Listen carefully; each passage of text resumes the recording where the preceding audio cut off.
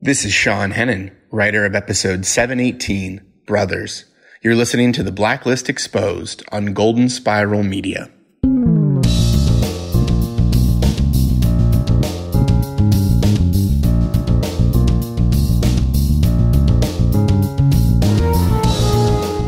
Aaron, we are like brothers, but I'm not going to kill someone for you.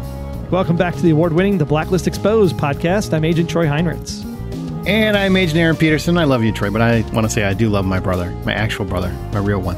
Yeah, I like my real one, too. I don't like you, though. He said I like. He didn't say you love. I'm just pointing that out in case he's listening. Thanks for joining us yet again as we talk about our brothers on The Blacklist, written by Sean Hennon and directed by Mahesh Pallur.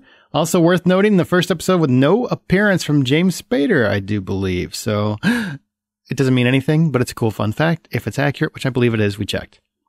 Show notes and other intel for this episode of The Blacklist Exposed can be found at theblacklistexposed.com. Therefore, I'm guessing, Troy, no Red's rhetoric this week, right? There's no Red's rhetoric this week. I was going to put in that cool spiel the bad guy gave over his garden with his plants. I was like, this is very Red-like in the way he's delivering this. Maybe I'll use this for Red's rhetoric, but no. Red's rhetoric is for Red, and Red alone. You don't want to do Ressler's rhetoric? I don't think he really had any, quippy speeches. I mean, Liz had the speech at the end. I'll tell you what, anybody that tells me that Liz wasn't great this week, I can't hear you. I legitimately can't hear you because that speech at the end just moved me. I don't care. I just can't hear it. I can't have the hate this week. I just can't do it. I love it. Well, and I think that's the big thing. It's her mental state in that final scene. I really think that sets up a lot of how she's going to have to cope with whatever's coming in the last two episodes of season 7, because there's just a ton of crap that's going to go down based on what Red now knows, what she knows. Mm-hmm. I mean, she is in for a poop storm, as they call it, in kindergarten. No one calls it that. In kindergarten, they do. Not in my kindergarten. I grew up across your projects. We did not say that. We went all the way, man. Go big or go home. You know what? Let's get into the actual episode. We got stuff to talk about. Yeah, it's going to be a little bit different this week because the episode's a little bit different. There's only 2 real main characters, so I don't know if we're going to do characters and profiling questions and Red's rhetoric. We're just gonna chat like family. We're gonna do it old school, like family. You suck. Go into my room. That's pretty much everybody's family right now. Are you drunk right now, Aaron? I wish. Oh my god. You know what was sad? Nobody's listening, right? Okay. So I went to make coffee today, at 11 in the morning. And I've got a thing where sometimes at night, as the day goes on, some days if I'm having a rough day, if I have a cup of coffee at the end of the day, which I don't normally do, but sometimes I do, I'll put a little Bailey's in it, right? Like Bailey's and coffee. That's a great way to end the night. It's the only way it should be drunk, period. It was 11 o'clock and I made a cup of coffee and I started actually taking Bailey because I'm working from home. So I'm thinking it's a weekend. I don't know why, even though I was working. And so I reached for the Baileys and I almost did it. I'm like, whoa, I got a problem. I can't even tell what time it is anymore. So it's a fun little side note. Why do you care? I don't think you do, but I'm just telling you anyway. Well, I'm just glad you're over your problem now, like Ressler is. He doesn't have the addiction anymore. Yeah, just like that. Snapped right out of it. I am good to go. Never comes up again. You know what else doesn't happen? Hair didn't move once. I think he wiped it out of his brow when he was digging up that hole. I mean, I talk about, this is a perfect thing about family. When you think about a brother and a brother situation, hey, go out there and do the yard work. Oh man, I cut my hand. So I guess you got to do the raking and the shoveling. Well planned. Well planned. That was brilliant. Sorry, Ressler, man, you got to dig that whole grave up by yourself. Which I think is only fair once you realize at the end of the episode that he's the one that had to dig the grave the first time by himself because he's the one that killed him. I can't tell you how many times my buddy Dennis is like my brother. We grew up together, so he is my brother. And I can't tell you how many times I'd have to fix something, and I'd always call him because he's the handy guy, right? So I'd call him, hey, what do you think I'm doing? He's like, oh, no, you could do it. And so I'd do it, and I knew he's just one of those guys where if you're not doing it fast enough, he just takes over. So I kind of did that a lot. Where I slow rolled it a little bit. It works pretty well. Man, I could just tell brother stories all day. Kind of. Yeah. That's what it was. It was a true brother story. Yeah. It was about how in this case, you had Donald Ressler and Robbie Ressler, which isn't technically Robert Jr., right? Because his dad's name was Bob, so it's Bob versus Rob, which is different.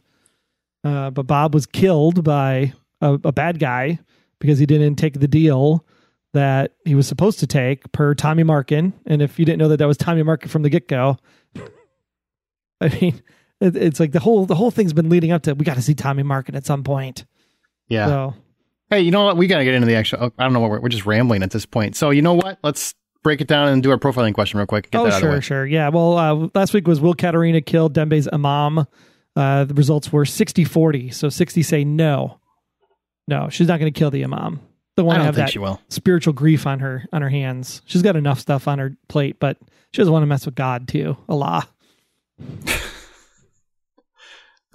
Well, thanks for responding to our question for next week. Will Ressler and Keem become an item? Yeah, we're asking it. What do you think? They're going to hook up? Because at the end, a lot of people were like, ooh, and then, no. Oh. It did linger for a while, though. And I do believe, I think it was Don Cerrone and Z Hartley were hinting that at one of our watch parties. They were. Like, keep an eye. And I think this is probably what they were alluding to. I'm sure this moment that almost kind of happened. Didn't really happen. Could have. It was there. The tension, the moment, the feels. It was there, but not quite. All right. Let's get into it. All right. Before one of us decides to become a cop, let's really get into this week's case profile.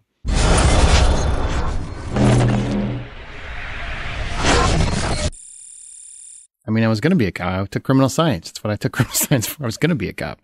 Didn't do it, though. All that. Kids young, and those kids don't want you going in the line of duty. So went another way. But we start in Detroit Rock City, 1995, chasing down a perp in a housing complex, which I got to say was kind of cool until they took me by surprise. I didn't think that was going to happen the way that it did. Bob Ressler was shot, and Tommy Markin was part of the cover-up. He killed his dad. He killed their dad. Well, the perp shot the dad, and then he shot the perp in cold blood. In the back, it looked like, if I remember correctly. Well, he finished him off. He killed dad. Oh, did he actually shoot him, though? He said he would take care of the wife and kids. I never saw. I think I missed the shot then. My God. I thought he was already dead from the guy that shot him before. No, he killed him. He killed him. So Tommy Markin did kill their dad. That did happen. And there was definitely a cover-up in regards to that. Man, so how do you feel about finally getting the Tommy Markin story? I think it's fun. I think it's really good because it gives you a little bit of backstory about Donald and what he had to deal with growing up and decisions that he had to make in his life, and not getting to the point where he was the one that actually pulled the trigger to wound Tommy Markin because his brother actually is the one that killed Tommy Markin. I loved it. I think it's great to see that he was a troublemaker, that he never really was the Boy Scout that we all thought he was. He was smoking up and drinking and just kind of all kinds of bad news as a teenager. And his brother was the straight and narrow, and then it all flips. And it's the question of why did it flip? And that's what we get in this week's episode, is that the reveal that even though that Donnie, went to go confront Tommy Markin, he didn't actually finish the job. And so his brother had to do it for him, and their lives changed from that point forward because of it. Pretty crazy stuff. Now, we've got a lot of flashbacks from this point forward. Like, as you go throughout the episode, we're going back and forth in time. So we've got young Robbie and Donnie, and then we've got the modern day Robbie and Donnie, or just Rob and Don, I guess. Well, he called him Robbie, so Robbie's for sure. Yeah. Donnie did say Donnie might be us, but who knows? It all rhymes. I like that. Did you find this as you were watching it, that the actors playing the younger versions of them, the actor playing Robbie could have been either Ressler or Robbie? Well, I think that was the thing when you first saw the other kid didn't look like him at all. You had that because when it first started out and started opening in the opening scene with the perp and everything, the first thing I thought of was, okay, well, he's dead, so it can't be the brothers. But initially, up until that point, he's laying on the floor in front of Tommy, I was just like, is this Ressler as a young cop? Is this his brother as a young cop? Like, what am I actually seeing here? And you don't really get that confirmation until Tommy shows up at the front door. Because even then in the kitchen scene, you're like, well, which one is Donald and which one is Robbie? Because you know that Robbie spells trouble. So you're thinking Robbie's the one that's token up and drinking and everything, and Donald's the one that's getting ready to go to the police office, and it's actually reversed. So I thought that the play on that whole thing was a really great way to set up the episode. It was, but you didn't answer my question. Did you? I never do. What was the point? No. So that's why I'm going to ask it yet again. Don't you think that the kid playing, because the kid playing young Donald doesn't really look like Donald Ressler now. I mean, I think he must dye his hair, I guess. I don't know. But the kid that was playing young Robbie could be either of them, honestly. Well, there are brothers. There's some hereditary similarity. Dear God, man. I'm talking about the actor. Do you not agree that the actor looked like both of those men? Is what I'm saying. The one that played young Robbie? No, the one that played young Robbie, yes. Yeah, the one that played young Robbie looked more like older wrestlers than the young Donald looked like older wrestlers, correct? Yeah, okay. I'm still not sure you actually answered my real question, but now I forgot what my real question was, so I'm going to move on. Does young Donald look like Donald? The answer is no. No, he does not. But his behaviors, but I think his behaviors aligned, because even though he was... all that worked. It's just, there were several moments where I was just getting a little pulled out, lost, and was thinking that, is he Donald? Even though I know that they had said the names, but like early on, I was getting confused because young Robbie looks just like Donald Ressler in many ways. I mean, same color hair and everything. Well, and I was getting confused because I was like Robbie, Bobby, Bob. It was like, who's who? There's too many obs in this. That's where I was getting confused. So that when Tommy Markin comes to the door and says, Bob's dead. And I was like, oh, Bob's the father. This is Rob and Donald. Got it. Okay, moving on. Right. So yes. And I want to reiterate, because apparently you got confused earlier, but when Tommy Markin he leaned right over at Ressler's dad and said, you should have taken the money. So he murdered him in cold blood. Well, no, he did. I'm just letting you know he did. The way I saw that scene was that the reason why they were chasing the perp was because he didn't take the money, which then escalated the situation. So if he would have taken the money, then nobody would have died. But I still think it was the perp that actually shot Bob and killed him. And then you just see that that Tommy Markin was part of the situation to begin with. So he didn't kill him in the first degree. He killed him in the second degree. But yes, he was responsible for his death ultimately. No, he killed him. He literally shot him. He did right there.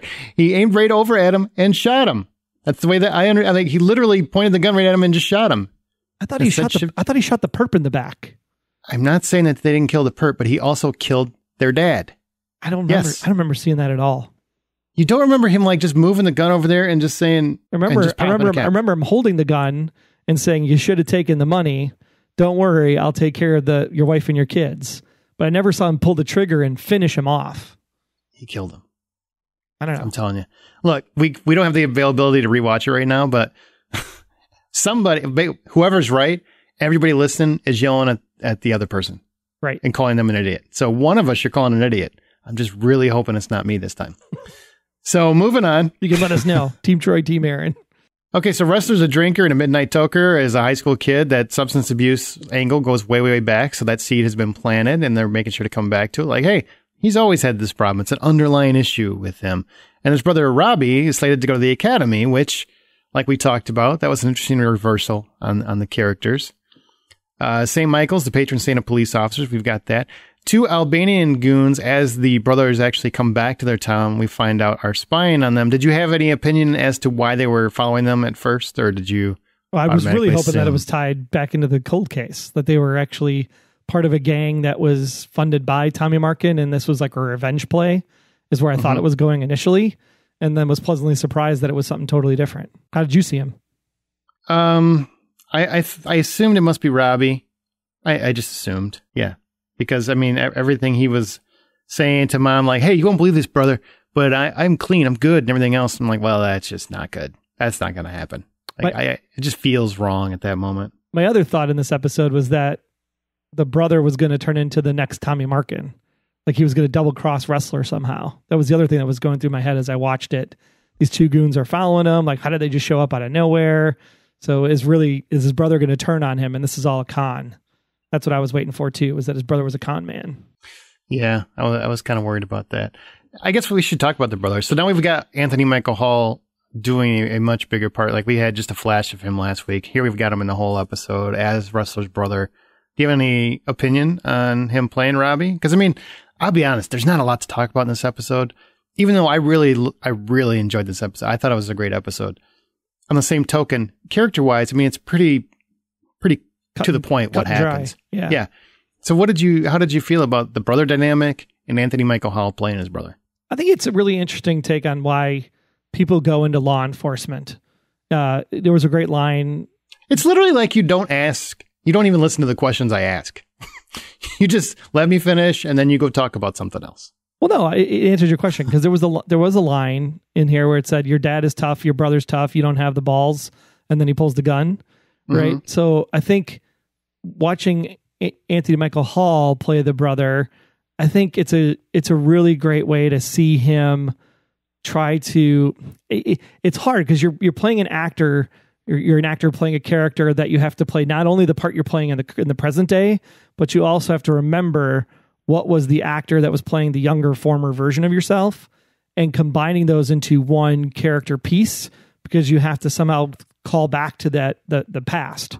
Right. So you have to know as much of the younger version of yourself as you do of the present day self. So I really like this dynamic of the story of the two brothers and how one was on the path for, good and one was on the path for bad. And then it almost flipped in that regard. And it was because of this incident and the things that they did for each other that caused them to be on the path that they were on. So I love Anthony Michael Hall playing, Robbie in this case, because he's able to play both the, troublemaker, but he's also on the path of, hey, I did this for you. Like I'm due something at this point. Help me get out of this hole. I helped you, you helped me kind of thing. And I really love that aspect of it. It's a great story and a great way to tell it. Yeah, I had this thought as I was watching the episode because, like many of you, the idea of, wait, no red at all is going to be, and honestly, I didn't think any of the other actors were going to show up. Liz was a pleasant surprise. We saw Liz in the promo. I didn't watch the promo. So no, I didn't. So I was quite, I wouldn't say I was curious, like how this was going to play out. If you don't have any of the cast from the episode, how is this going to play out? And I really, really enjoyed it. Like I could follow these two just getting into crime and misadventures all over the place. I just think they had a really good dynamic. They worked well off of each other, because Ressler is so stoic and kind of, now he's in a place where he's very by the book and he's matter of fact and he's very much Jack Webb in Dragnet. And you've got Anthony Michael Hall, who on the flip side is very much an actor who I talked about last week has evolved in terms of his acting style. He went from the dweebiest dweeb of the 80s to like this big bulking man who looks like he could just beat the piss out of you in a heartbeat.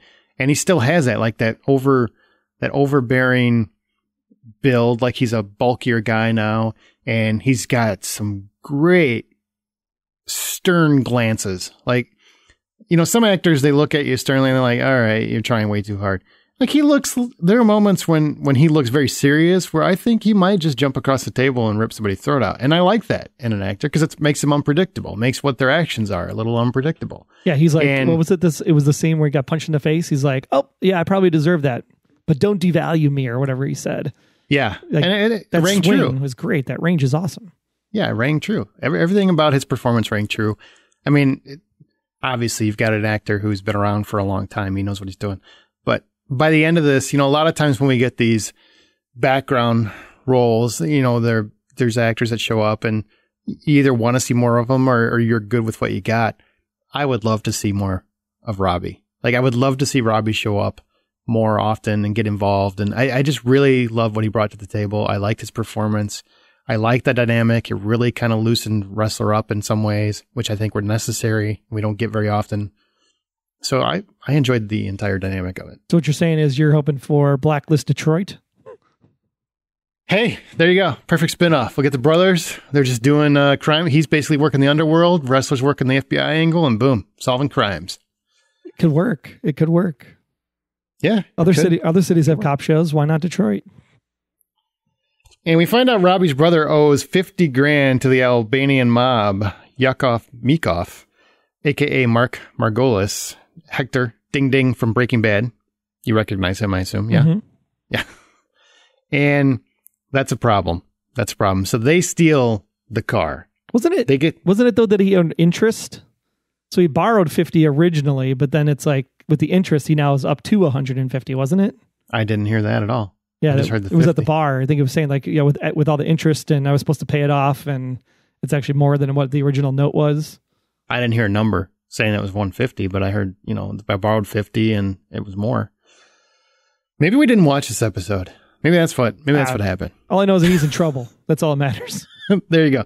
So they steal the car. It's got the body. They dug out of the dirt, which I give him credit that Robbie could remember exactly where he buried it, but then you get the flashback and it kind of all makes sense. I don't understand how your foot pacing as you grow older stays the exact same foot pacing as it did when you were a kid. He was he was an adult. He was going to college, so he was grown. That's true. Like his feet ain't getting any smaller. I was a size 13 when I was 14, so... My feet are shrinking as I get older, though. I don't know how that happened. I'm down a half a size. Of shoe? Yeah. You should call your doctor. That doesn't feel right.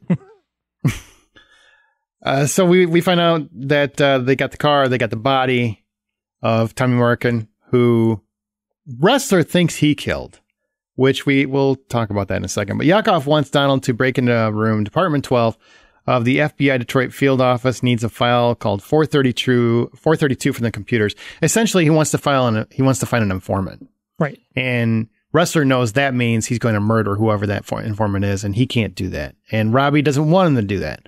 So they both agree that they're going to go to the FBI and confess. And it's important to note, this is where we get the gist of exactly what happened. So what happened was originally Ressler overhears Tommy Markin confessing to someone on the phone. So we never know who that other person is. There's somebody else involved that we never really get that background on, right? Well, he was drunk, so, he might not have actually heard it the right way. Theoretically. Okay. Let's just assume he heard right. So he heard this guy talking to somebody, but we never find out who the other person is. So that person is still technically in play, correct? Correct. Okay. And he learns that basically this man was responsible for his dad's murder because he shot him, in my opinion. And then he goes to confront him, has a gun pointed at him, and accidentally, I wouldn't say accidentally, but in anxiety-ridden state, he pulls the trigger. And Tommy Markin dies conveniently on a well-placed rug, which worked out fantastic. Calls his brother. I'm glad you said something about it, because I was like, did he just fall in the center of the rug to be an actual thing to carry him out of that house? Yeah, I laughed out loud. I was like, dead that's funny. Center. Now, at first, when I first watched it, I'm like, before I got his reaction, I'm like, oh, he did that on purpose. That's brilliant, Ressler, because this guy's going to land on the... Then you see his face and he realizes it was a mistake and he didn't mean to shoot him. And I'm like, oh, all right, maybe not. But that works out. It's whatever. It's TV. Calls his brother, the one person he can trust. And his brother actually tells him, because he's been studying for the police academy, so he knows how to clean up. He's like, hey, you go home, I'll take care of it, which is what a brother would do. Honestly, that's what you do when you're a brother. Now, at that moment, I've done it. Did you have any questions on whether or not, because he was talking to the person on the other end of the line, that maybe he wasn't dead, or that maybe there was another person that was going to come jump Robbie at some point? Because of that conversation, the entire episode, I was waiting for someone else to arrive. Yeah, I was waiting for like a mystery to be solved, for Yakov to admit to being behind it or something like that. I was waiting for something more, because that other voice on the other end of the phone was never really resolved. Yeah, that's what I thought too. When Yakov was introduced, I thought, oh, Yakov worked with Tommy back in the day. Mm-hmm. And this is the ring of people. And because there was the whole, Tommy Markin was his inside man, maybe there's this other guy who was the inside man, and that's how it's all kind of linked together. But unfortunately, that's not the way it went. No, that's not. And I'm fine with this, because it leaves a little bit more mystery. Got more reason to go back to Detroit. Yeah, with Robbie, partner up again. So what happens is Robbie takes him out there, buries him. Apparently he does some paces and everything. We never actually see him do the paces. We see him run, but whatever. And he's going to bury him, and Tommy Markin is still alive. Now, remember, he had asked Ressler, did he confess? And Ressler's like, no. But I feel like in that moment, Robbie came to understand that, yes, you are the man that murdered my father. So he believes Ressler at that moment. and he does what he thinks is right. He finishes him off. And it's funny because both of these moments are what changed both of these men's lives for the rest of their life. And they went in opposite directions, which I thought was interesting. Yeah, totally. So buried him in the rug. They got him, he's in the trunk of the car, wrapped up in plastic. I don't know where exactly he is now. And apparently Ressler doesn't know either. But he was saved because they go through this whole sting operation. And while we're getting to that, we do get Donald. He gives the eulogy for his dad. Turns out he didn't really know him, but he's going to follow his path forward. On the flip side, Robbie really struggles in that moment. He can't go up and give a eulogy. He's changed his dynamic. He doesn't know what to do. He becomes a screw up at that point. He becomes his brother. Like they switch places at that point. But they go through as adults and go through this whole sting operation, calling in Liz. Ressler confesses everything to Liz, and they go through with it. Now, the whole time he says he's going to confess, not for 1 second did I think he actually would be turning that body in. Did you? Because I didn't, not for 1 second. You didn't think that Donald was, or you didn't think that Liz was going to allow it? I didn't know who or how it was going to happen. I assumed maybe she would call Red in or something, but I did not expect that body to be found. True. Yes. I was fully expecting Donald to come clean and tell the truth, because that's who he is now, right? He is the Boy Scout. That's what we've come to know. Which he did do. Which he did do. Her. But the whole time I'm like, all right, Liz is going to call Red. Red's going to make the body go away. We might not see Red in the episode, but the body's going to be gone because of Liz via Red somehow. That's exactly what I thought was going to happen. But what we come to learn is that they're both basically set free because the body is not recovered. It's not in the car, even though Yakov threw him that bone. Like he definitely tried to rat him out, but the body wasn't there, so they don't believe a word he says. And the guys realize, hey, well, I guess we're free. They go home, they talk to Mom, it's all smiles and laughs, and they realize that they're free and clear. And we learn that Liz actually did that for him. She didn't call anybody. She handled it. And I respected that choice. I respected that choice because it was not exactly what I thought was going to happen. They relied on Liz to reach into her inner Reddington, and I thought that was a great twist on it. Yeah, I mean, she's going back to her stew maker days. She just doesn't have a heart-shaped hot tub laying around in order to get rid of the body. It was a good twist. It really was. And ultimately, we have Ressler who finally gives that necklace back to his brother, and where it rightfully belonged, probably. And we have this episode wrapped up. In terms of the brothers, before the whole Liz thing, which we're going to talk about in a second. But overall, what did you think of this episode, man? I really enjoyed this. It's one of those where I didn't need any mythology. I didn't need a blacklister. I just really enjoyed watching these two go through their little shenanigans. Yeah, this is one of those things where, yes, it's called The Blacklist on the front of it, but I didn't feel like I was watching The Blacklist. I felt like I was watching a completely different show that I thoroughly enjoyed.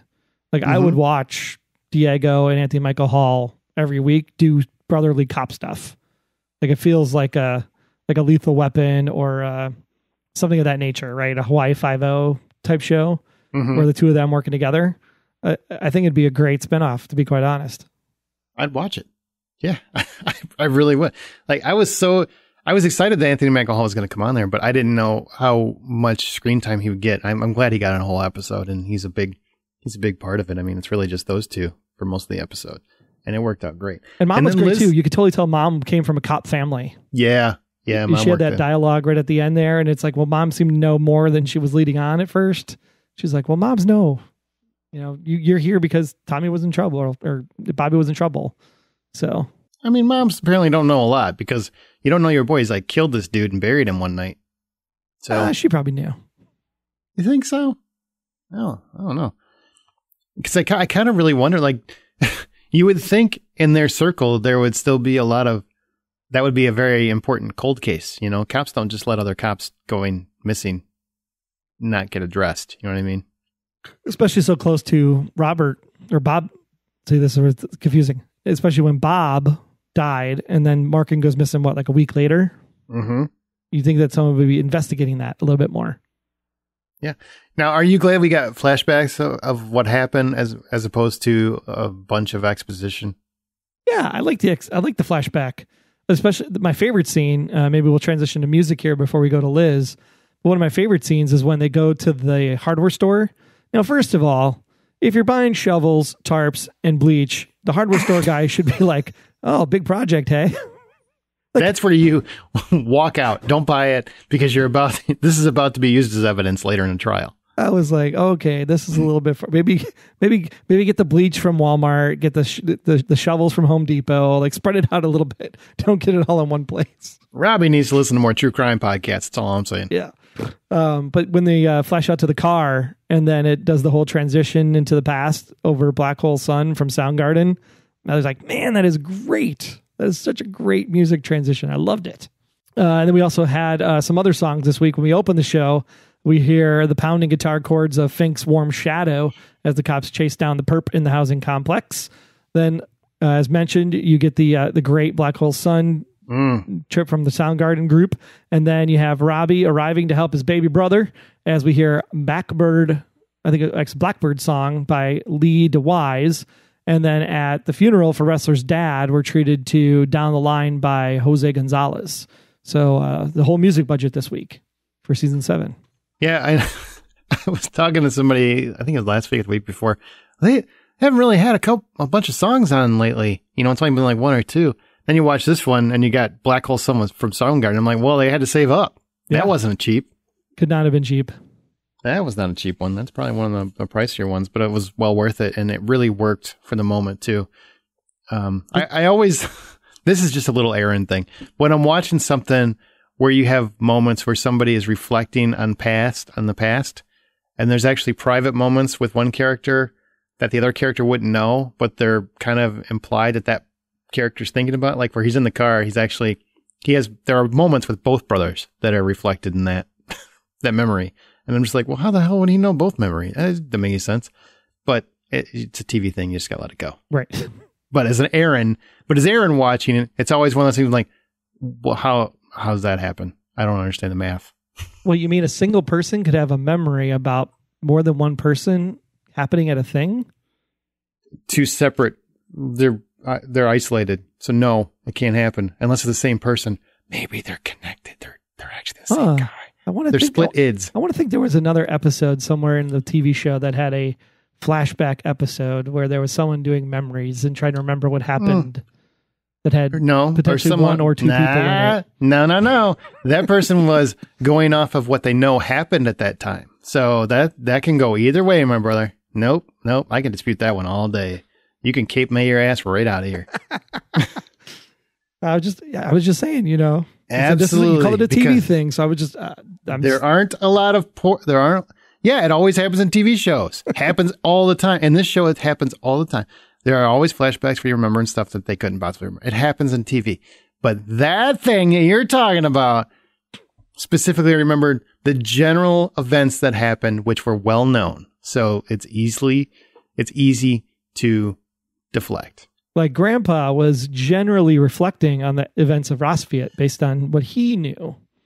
Well, he was making some stuff up too, but that's beside the point. All right, let's get into Liz. Now, here's where I think I said earlier, if you have a complaint about Liz, I don't care this week. You know, normally I'm very open. I'm like, hey, you're a viewer. You're entitled. I think Megan Boone knocked this out. I think this was a great aspect of her character. I think she brought an emotional punch this week. And at the end, where she's having her talk with Ressler, where he's like, why would you do that for me? And she goes through that tirade where she's like, and this is what she says. You got to deliver it with feeling now. I'm not going to try and emulate. I got my Kleenex. I'm just waiting for the tears. Come on. I'm a widow and a single mom. A marionette with a high-functioning sociopath pulling my strings. My grandfather tried to murder my mother. And my mother apparently is a lethal Russian spy who moved in next door without even telling me who she was. And maybe she's my dad. I don't know. I am in the middle of a monsoon that is constantly threatening to draw me a bad nose. And somewhere is that female disaster of a life. Somewhere there's a tiny island of calm whose hair never moves. If that weren't there, I would be swept out to sea. Bravo. How's that? Yeah? Bravo. Liz still did it better. Good job, I think she did a great job. I really felt a gut punch watching that. And that's why I'm not hearing it this week. I always get tagged because I'm a Liz defender, but anytime that somebody doesn't like something, I get tagged in the Facebook group a lot. And I'm just telling you, every time you tag me, I'm just going to ignore you. So tag away. Enjoy. No, I think this is one where, and I mentioned at the top of the show, this is where you see Liz really coming to grips with everything that's going on around her and trying to understand how, and this is a very similar to the, I guess, fish in the cave, the Mexican cave fish. Mm-hmm. You know, they go in, they find the darkness, you know, will they ever see the light again? Ressler is her light. It's her focal point. If she doesn't have Ressler to bail her out of these situations and to be there for her, then she'll succumb to the marionette pulling her strings, whether that's her dad or her mom or the same person. I love that dynamic. And I know there were a lot of the Keenlers of the world were kind of hoping they were going to make out. Oh man, it was like edge of the seat, the whole scene. It was like I thought they were going to make out. I totally thought it's coming. This is it. They're gonna kiss. Oh. Now here's my question. You got a little chemistry there. You got a little feeling. Are you shipping these two, or you just prefer them to be friends at this moment? If they were to get together as a couple at this point in the show, jump the shark moment for me. If they get together in the season finale, because they've always been there through each other, through everything, and they walk off into the sunset together, I'm okay with that. Because there's definitely spark. There's spark. Yeah, I don't believe it's jump the shark regardless. Well, because then you got to like work together, and they already did that with the whole Aram and Samar and then Ressler and Samar and. I got it, Sparky. Simmer down. I'm saying for me, it's not a jump the shark moment. It's how you would, to me, it would be how they would handle it. I don't need it right now. I would like to see it. I do think there's a chemistry there, and I would like to see it in the final, run of the show. Maybe the last couple episodes or something like that. That would be good to see. It would be nice to see her land with someone that would treat her well and not be an absolute psychopath. Like, who's that guy that died graciously? His name started with T and then with an M. All I remember is he used to do a lot of stuff that reflected who he was. You remember all those people that were like, "Oh, he's gaslighting her." Couldn't stand that guy, whoever he was. I can't remember his name. It's so far away. Bye. But I would be happy to see a Keenler hookup. I think that'd be fun. Yeah, I think people were kind of suspecting that back in even early season 2, late season 1. The whole, for your birthday, got her the wine and everything. Yeah. Like, there's always been that like underlying chemistry tension between the two of them. I hated you when you were first coming on, but now I kind of like you. And it's definitely there. Yeah, it's definitely there. And I'm not somebody that just ships characters. Like just because two good looking people are in the same frame doesn't mean I think they have chemistry. Too often they do not. Too often I think characters get together that shouldn't. I think these two have a chemistry, and moments like that at the end kind of showed it because, Ressler is not somebody who wears his heart on his sleeve or anything like that. He's, like I said, he's very stoic. But whenever she gets emotional or she's having a hard time, his layers show a little bit more. And to me, that's a chemistry. So I like that. I want to see it. Yeah, she was also a little perturbed with him doing the dating service. Yeah, last season. Bit. So. Mm-hmm. There's hints. There's definitely some hints, and I would like to see that. But I agree with you, not right now, because that'll just be a detraction, and we already are good with not having Agnes, so we don't need other issues that don't really have to do with the Blacklist. Which is actually kind of interesting when you think about it, because people always thought, oh, well, what if Ressler, and they're like, he's like a brother to Liz and stuff, and this episode is called Brothers, so even though there's like that hint of a romantic tension between the two of them, could very well at the same time, it could be a brotherly sister kind of shipping, if you will. Hey, very well. Hey, there's a lot of brothers and sisters who, in TV that have chemistry. Cersei and her brother. Well, that's a little bit more. That's a little more chemistry than we're talking about here. They got along great. You got to come up with a different example. They got along great. I get it. Yeah.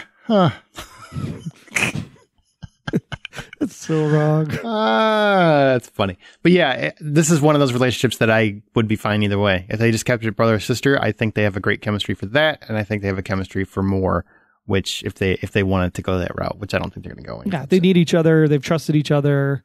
He's done things on her behalf, even though she told him not to. She's done things on his behalf. And maybe that's what the show's alluding to by having it in the episode called Brothers, so that you feel that way. I mean, hey, she sees him as her rock, and he's a true brother to her. So really, maybe I'm just reading too much into it. But I did love the chemistry with Anthony Michael Hall and Diego. So if they ever wanted to bring those two back again, man, let it happen. I think they work great off each other, and I think Anthony Michael Hall just proves you can go a whole episode without Red, and it's okay. I'm not saying do it all the time, but once in a while, I think it works out. Again, it's another example of how you can keep the show going with different concepts. Definitely. There you go. Spin it up. Much better than watching Tom take over a hospital. All right. So that's it for this episode. I'm just saying, watching Tom and Eddie Gathegi together was fun. The two of them together was a good time. I really liked Eddie Gathegi. Yeah, he was great. All right. Want to take a second to say thank you to those of you that are supporting the show by going to Patreon. That's Patreon. That's patreon.com/theblacklistgsm. Special thanks to our honorary Blacklist Patricia. Also special shout out to our task force members, Lacey, Marilyn, Judy, and Sharon. All those people receive cool gifts from us, and you can get a cool gift as well if you donate at the $20 level or higher. Do you want a cool t-shirt or coffee mug? You know you do. You don't have to stay at that level for long, just a few months to get the cool gifts. Right, and the $20 is too steep. Our $5 level gets you early access to all the special episodes and interviews. We did another watch party with Sean Hennon, the writer of this episode. You can check that out on the YouTube channel. There's a whole playlist of the watch parties over there. And then you can also see those watch parties in the Facebook group as well over at the Blacklist Exposed GSM. Just search for Blacklist Exposed on Facebook. Definitely go over to Patreon, though. Patreon, patreon.com/theblacklistgsm. Fill the fedora, tap that $sign in your podcast app, and help support the show as we almost are wrapping up season 7. What if you could live your life without limits, where every desire you ever imagined could be fulfilled? Experience Westworld, a show where every human's dark side will be revealed. After watching each episode, listen to Beyond Westworld, a podcast featuring humans and hosts from around the park, diving deep into HBO's illustrative narrative. Every hero has a code, and so do you. Download your itinerary and the show at beyondwestworldpodcast.com or your podcast app of choice.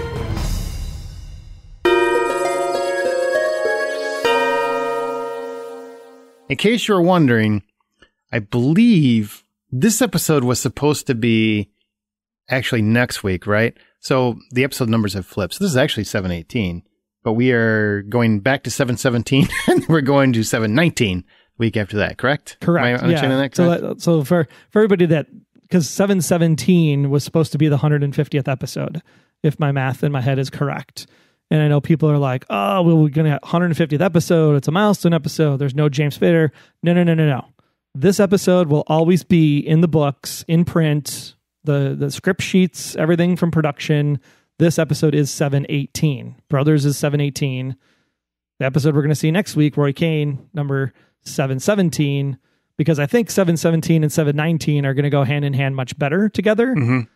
And it's all because of the COVID crisis. So the draft just happened for the NFL. We're all Monday morning quarterbacks, all saying our teams suck and what they pick and all that other fun jazz. And we have no idea what the plan is. So as fans, we're kind of doing the same thing. But remember, if COVID wasn't here, you'd be getting 3 more episodes this season. So the plans change, roll with the punches, just be happy we got something. And I think this worked out well. You had right at the end of the episode last week, you had the whole sequence of Anthony Michael Hall showing up.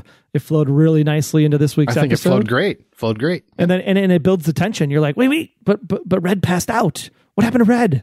What about Red? What about the Imam? What about the Gajan I didn't brothers, think about any of that. That's how good the episode was. I didn't think about any of that the entire episode. Exactly.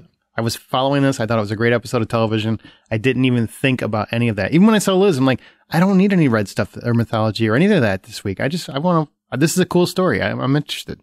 And if we're assuming that it was the Kazanji brothers that kidnapped the Imam, the 2 guys that gunned down Katerina at the fall finale, if that was who kidnapped them, and then we have to figure out what's going on, wouldn't it be great?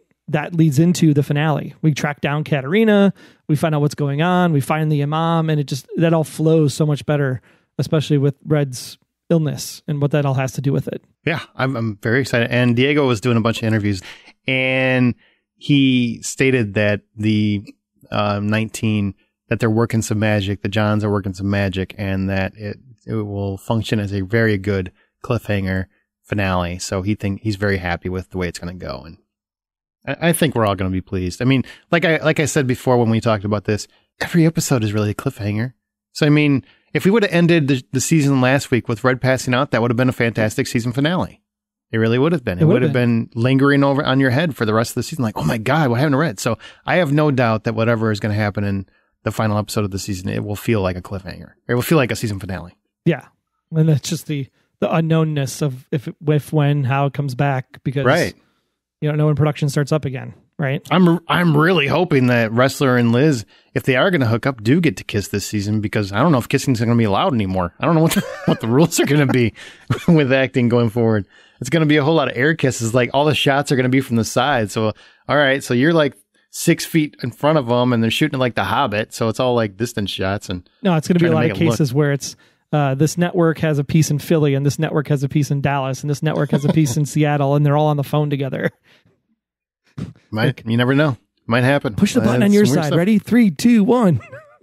Whatever happens, if anybody's listening that cares, definitely bring back Robbie. I thought he was a great addition. And I think he could be fun. Yeah, it could be fun. Maybe he goes and gets his degree and becomes a cop, and Ressler brings him on the task force to get him trained or something. I don't know. Maybe. It'd be fun. Well, maybe not in the task force, because not everybody has to work. It's like everybody's got to be related to Red somehow. Everybody doesn't have to be on the task force.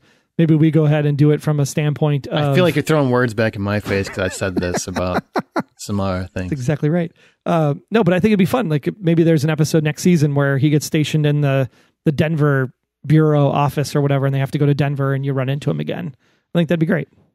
Absolutely. There are plenty of ways they could work him back in. I mean, we've got plenty of characters that don't matter. Maybe Red uses him for something and, he's not happy because he needs something done in Detroit. Oh, and then maybe Ressler finds out about it. Yeah, Ressler finds out about it, and then Ressler goes after Red. Could be. You never know. There's always a way to go, and anything that bringing Anthony Michael Hall back, I think is a good thing. Anytime you can come up with more great stories. Yeah, and you know what? I really hope one of us is right, because one of us is correct that cop either shot Ressler's dad or didn't shoot it. Troy says no. I say definitely. So one of us is wrong, and it's great when one of us has to be definitively wrong. There's no theory. There's no hypothesis. It's you're right or you're wrong, and we're going to find out for sure later, and we'll talk about it next week. Like real brothers, we're going to rub each other's nose in it. All right. That's going to conclude this episode. 6 seasons are on Netflix. Now is the time to recommend The Blacklist to your friend, your enemy, your neighbor. And when you do, please also recommend they listen and subscribe to the Blacklist Exposed podcast. All the case profiles can be found at theblacklisexposed.com and everywhere great and even above average podcasts can be heard. So many new ones because so many people have nothing better to do. So you know what? There's a lot of junk floating out there right now. Can I tell you, this is really sad. Dennis Quaid has a podcast. He's one of my favorite actors. It's not good. I was very disappointed. I'm like, man, I'm going to have to go back to old Dennis Quaid movies because this is not working for me. Oh, Inner Space. Got to watch Inner Space now. DOA is my favorite Dennis Quaid movie, and most people haven't seen it. Frequency is great, too. Love Frequency. I cry at the end every time. Every time. What was the baseball movie? The Rookie? The Rookie. Yeah, The Rookie. That's a good one, too. That's the one that really brought him back because his career was it was almost in Randy Quaid land, and then that movie brought him back. Maybe Dennis will show up on the show now. Oh, I would love to see Dennis Quaid as a Blacklist. Seriously, he's one of my favorite actors. He's got that smile too. That'd be funny. The he kills grin. somebody and then he does that grin with the winky face. Yeah. Yep. Totally. Love it. For more great Aaron and Troy hijinks, follow us on your favorite social media outlet. I'm at Troy Heinrichs. He's at Aaron Smirks. Together we are at the Blacklist GSM. Talk about the show, the podcast, or what your dream muscle car looks like. Oh, that car is awesome. Sweet. The Mustang, wasn't it? Yeah. If they want to give that to me, I mean, just for, years of doing this podcast, I will take it. I love that car. I'll take it with a body in it. I don't care. Leave a corpse in it. I'll still take it. I'll get rid of the body for you. That car is amazing. Do you know why it survived the episode?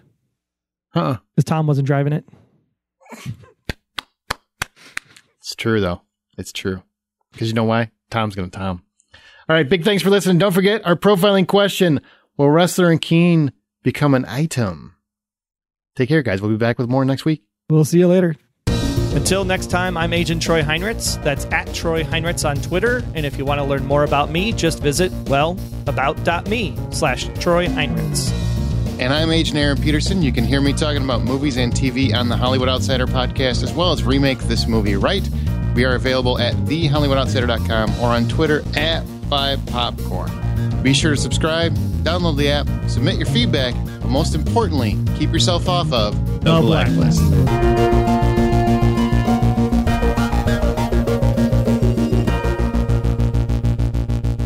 The Blacklist Exposed is a Golden Spiral Media production. Find more of our great podcasts at goldenspiralmedia.com/podcasts. I really hope Ryan doesn't listen to this. I'm sorry. God, I hate Tom.